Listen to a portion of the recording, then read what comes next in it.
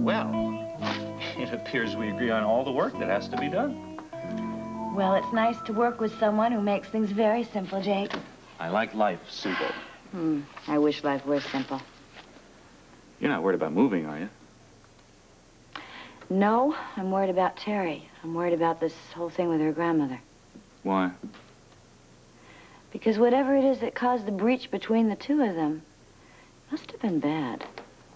Did you discuss it with her grandmother? Her grandmother didn't want to talk about it. Her grandmother didn't want to talk to her when I called her last week. Probably an old family argument is all. I don't know. Terry gets very upset when I try to talk to her about it. It's almost as if she's afraid. Afraid of what? Whatever it is, I don't know. Terry does have a flair for the dramatic, you know. Probably not as important as you may think it is. Well, whatever it is, I've decided I'm not bringing it up again. Nobody knows like me what it's like to have your past dragged up, so I think I'll let it sit until she's ready to deal with it. What about the money? Goes back. Bobbie, she needs that money. You do, too. You can't afford to keep on supporting her. I don't mind that.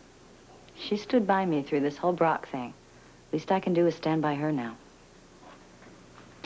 You are quite a female, Bobbie Spencer. Well, this lady has to get to work. Although I must admit I'm not looking forward to that. Everybody at the hospital is very down about Tony. How is he? He's still in a coma. Horrible. I hope Scorpio nails that guy who shot him.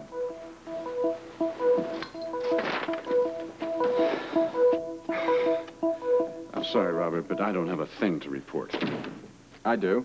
Peter's flown to Brazil. What? Got through customs by using a phony passport.